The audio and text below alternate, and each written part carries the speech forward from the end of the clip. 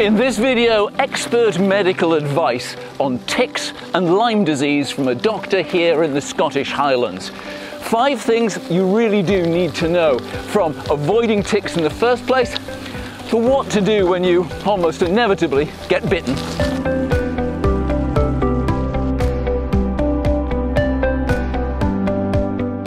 Know your enemy. This is a tick. If you get bitten, it does not automatically mean you'll get Lyme disease. In this video, we'll tell you the 5 key things you need to know, from finding ticks to removing them to when to call the doctor. This is important for us because adventure cycling and swimming is what we do here. We offer cycling reviews and tips like this. We've a popular series for beginners called Stuff Cyclists Don't Tell You, and specialist expertise comes from journalist and extreme triathlete Sean McFarlane. You can find more at our website, and please subscribe. Because the chances are you will not feel the tick. It'll bite you, it'll squirt into you a fluid to keep your blood flowing, and then it will feed.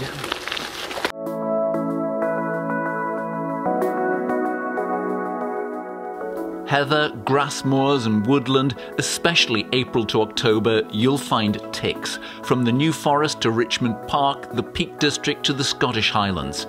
They don't fly or jump, they're tiny spiders and wait for you to brush past and attach themselves.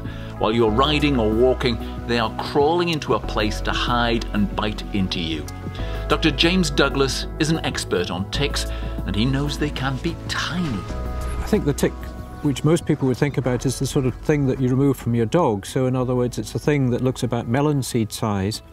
But earlier in the life cycle of the tick, there's a thing called a questing nymph, which is like the teenager stage of the tick life cycle, where they go around searching blood, and they are really the poppy seed size. So they're really, you can look at your skin and sort of think, what's that? It might be a little speck, but in fact, that is a tick.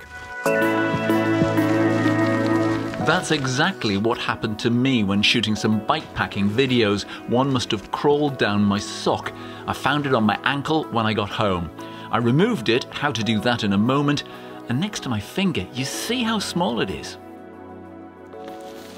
Prevention is all about covering up, so obviously ticks love it when you wear cycling shorts.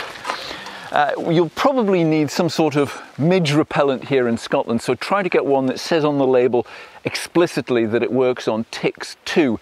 DEET is nasty stuff, but it does work, and I stick that behind the backs of my legs. You can also get products with permethrin, and you spray that on your clothes in advance. And it's worth taking these precautions when you hear how ticks operate. It's got a special sort of beak called a physome, where it kind of locks and twists onto you, and it's got to hang in there for about 12 to 24 hours. The first thing that it does is it squirts in an anticoagulant to thin the blood so that you can get your blood back the way. And that can cause a red spot up to the size of a pound coin. However, 1 in every 10 ticks carry a bacteria which causes Lyme disease in humans, the ticks which are fed on wild animals.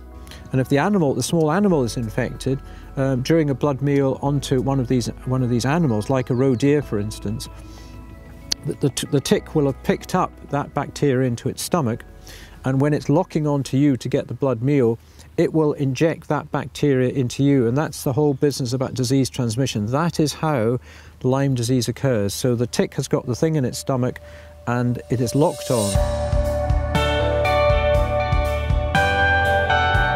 These are the places to check on your body for ticks or a mark left by a tick. Check anyone you're with too. Buddy checks are ideal, especially if you're camping. Don't just dive into your sleeping bag. Also, if you've bared your backside to answer a call of nature, you might have picked up a tick. If you're solo or shy, use the selfie mode on your phone to check places you just can't see. Only delete the photos after. So the key thing in trying to prevent Lyme disease or any problem with infected ticks is that you've got to try and get the tick off without squeezing it, because if you squeeze the body of the tick, all you'll do is facilitate that disease transmission. You're basically squirting the tick's stomach contents into your blood, into your body. So don't try to remove it with normal tweezers or your fingernails. You might squeeze its body fluids into your body, or leave its head behind locked into your flesh. Even these specialist mosquito tweezers are too big for tiny ticks. And this pen device is better for dog tick removal. Best are these credit card lifters, or ideally, these tick twisters.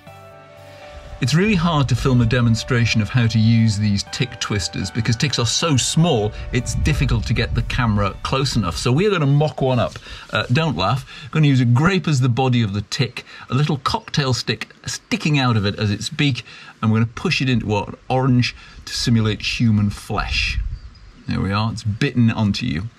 And then we take the tick twister, and the idea is to get under the body of the tick, around the beak, and then twist, and the tick comes away. Don't eat it afterwards.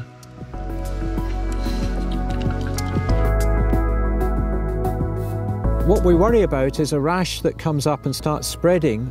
Spreading redness is the key to it. Anything beyond 10 centimetres is the worry. When you Google these things and you look for pictures of Lyme disease, it'll almost inevitably come up with a picture of a target. It doesn't necessarily look like a target, so don't be put off if it's not an exact target. Get a spreading redness that's occurred and it's continuing to spread. That will become apparent around about a week afterwards. If you get that rash, then make sure you take a photograph of it, because the rash can disappear, it can fade, and that what might happen is the bad germ in the tick might be going deeper into your body at that point, and then affect your joints or your nervous system. If you get that spreading rash, it's time to see your doctor and take the photos with you. Although Lyme disease can also occur with no rash and give flu-like symptoms, weaknesses, joint pain. Lyme disease can be treated with antibiotics, but the later treatment starts, the longer it can take to cure. If we catch the Lyme disease at the simple rash stage, it is completely curative with an antibiotic, and that's the end of it. The difficulty is if the corkscrew bacteria has gone deeper into your body and they seem to be attracted to either to the nervous system or to joints, then it can cause much more difficult symptoms to treat. Again, it is curable with antibiotics, but it's much more difficult to pick up and treat. At that stage, a blood test is required to confirm that that's what the problem is, and if the blood test is positive and you get antibiotics, you will get better, but it might be quite some considerable time before you start feeling generally better. Sometimes it can take up to 2 years even to be completely over it. One of the things is we've got to get this in proportion. I'm keen on outdoor stuff myself. I like hill walking, I go wild swimming, I pick up ticks myself. I'm very, very clear that the health benefits of going outside and going mountain biking, going wild swimming, any of these outdoor sports, far outweigh any risk of picking up a tick and developing Lyme disease. So I would encourage everybody that's listening, go out into the great outdoors. There is no problem. We've just got to learn to deal with it. Huge thanks to Dr. Douglas for taking the time to do this video. If you've had experience of ticks, do let us know in the comments, especially if you can add to this knowledge. And it would be fantastic if you'd subscribe and give us a thumbs up. And we'll see you again next time. Bye.